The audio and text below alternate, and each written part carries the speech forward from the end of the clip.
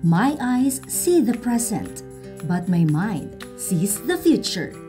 Yan ang pinatunayan ng ating national scientist na si Dr. Geminiano de Ocampo.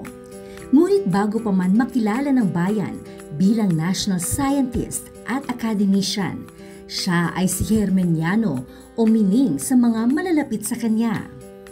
Isang mabuting anak at kapatid, a disciplinarian father to his children, at isang marespeto at mabuting asawa para sa kanyang may bahay.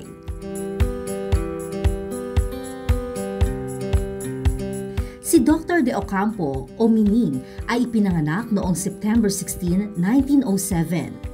Sa edad na 11 ay naulila sa ama ang 5 magkakapatid na de Ocampo dahil sa maagang pagpanaw ng ama nilang si Juan, dahilan upang mag-isang itaguyod ni Vicenta ang 5 anak. Nagtapos siya ng elementarya sa Malolos Elementary School noong 1921 at sekundarya noong 1925 sa Bulacan High School kung saan siya ay nagkamit ng pinakamataas na karangalan. Noon pa man ay kinakitaan na ng angking talino si Mining at kalaunan nga'y naging Doctor of Medicine noong 1932 sa Universidad ng Pilipinas. Ginugol niya ang kanyang buong buhay sa pag-aaral sa agham, di lamang para sa sarili, kundi para rin sa bayan. Dahil para sa kanya, no Filipino shall go blind.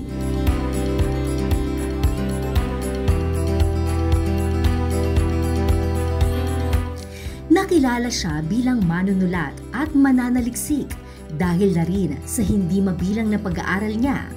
Nariyan ang Retinal Detachment Current Concepts and Local Experiences, Acta Medica Filipina Volume 9.1, Cataract Extraction in Diabetes Mellitus, Acta Medica Filipina Volume 8.2, Post-Operative Infection in Cataract Extraction, Journal of the Philippine Island Medical Association, Volume 18, A Concept of the Rejection Phenomenon in Corneal Homografts and Heterografts, Philippine Journal of Surgery and Surgical Specialties Volume at iba pa.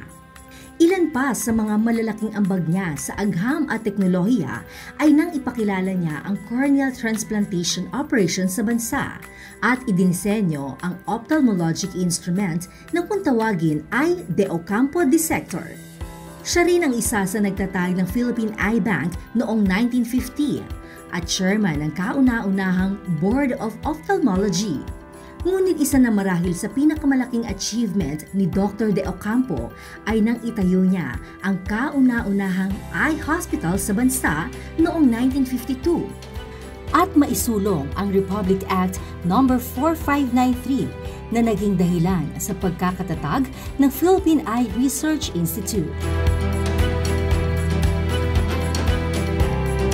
Tunay ngang hindi matatawaran ang mga kontribusyon niya sa mundo ng agham, lalo na sa larangan ng ophthalmology. Kaya naman, tinagurian siyang Father of Modern Philippine Ophthalmology.